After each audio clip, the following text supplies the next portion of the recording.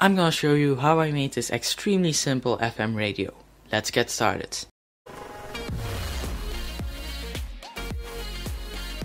Before we really get started, two quick things to note. One, technically it is a radio, but I'd never use it to actually listen to a radio. But that's also why I'm planning on making a version 2, probably with this exterior design, but a much better and more complex circuit. And two, this circuit is by Greatscott. He explains everything very well in his video. You can click here or there will be a link in the description to his video. I wanted to make this video because I saw his version, but he never showed how well it worked. And he also didn't add an amplifier, battery charging circuit or anything like that. So I was wondering, how well would this work if I turned it into a full radio? I'm very quickly going to skip through the circuit part, since Greatscott explained everything very well in his video, but there will be a full parts list in the description. Now I'm going to start working on the case. As always, there will be a link to download all the models in this video in the description. And if you don't want to see how I designed this, you can skip to 148.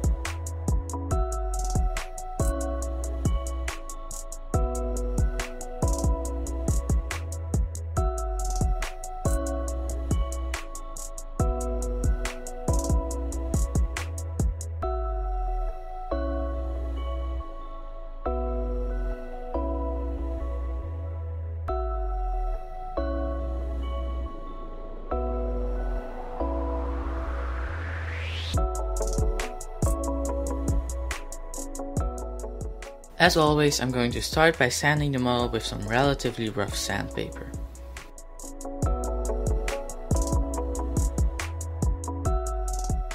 I mark where the machine screws for the speaker will go and drill 2 holes where I marked them.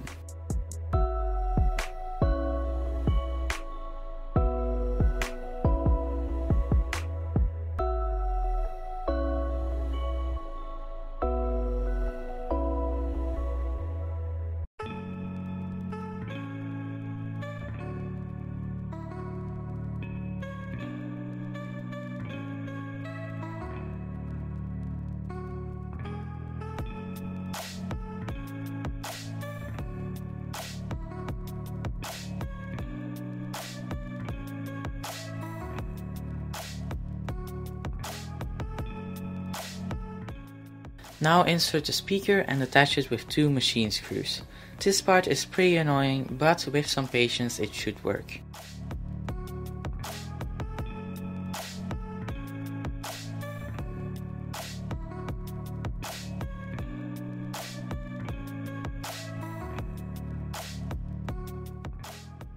I'm going to connect the battery, switch, DC jack, amplifier and radio circuit together as shown. As you can see, when I flip the switch, the amplifier light turns on. There's not much else you can test right now, except with a multimeter of course.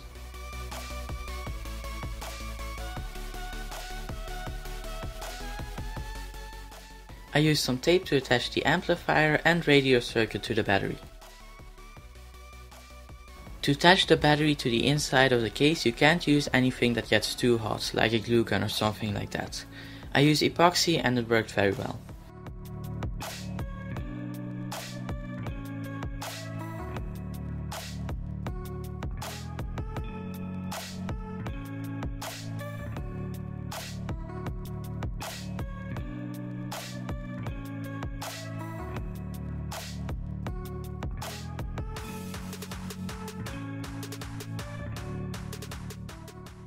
Then I attached the DC jack and switch to the case. I tried to keep all the wires inside easily accessible.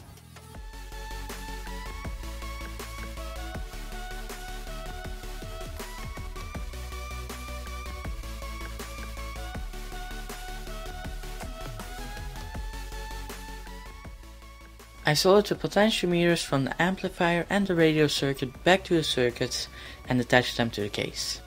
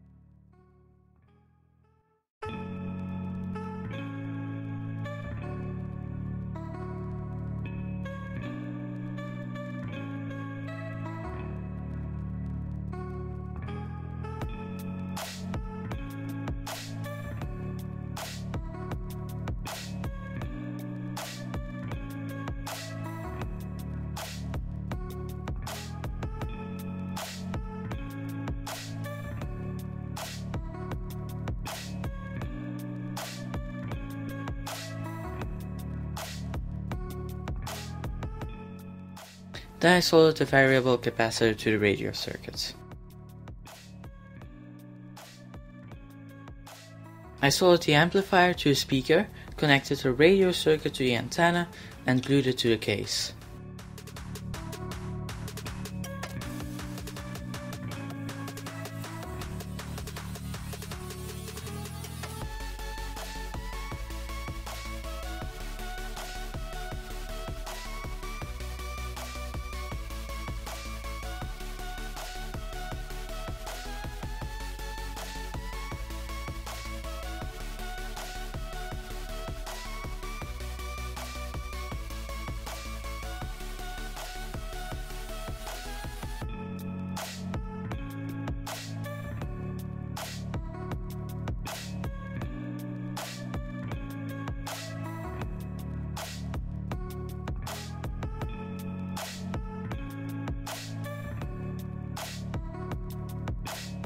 I attached the variable capacitor to the case with my custom 3D printed knobs. After doing more research for version 2, I discovered that this should be kept on the inside of the radio. I know quite a lot about electronics, but I've never built a radio before, so that's just another reason to make a version 2.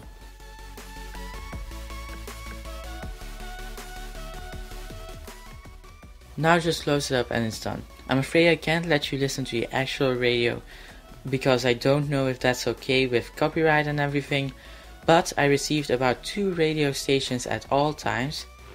This was the quality of the radio. The end result was a bit disappointing to me, but that's why I can't wait to try this again. I hope you liked the video. If you did, leave a like and consider subscribing, I'd really appreciate it.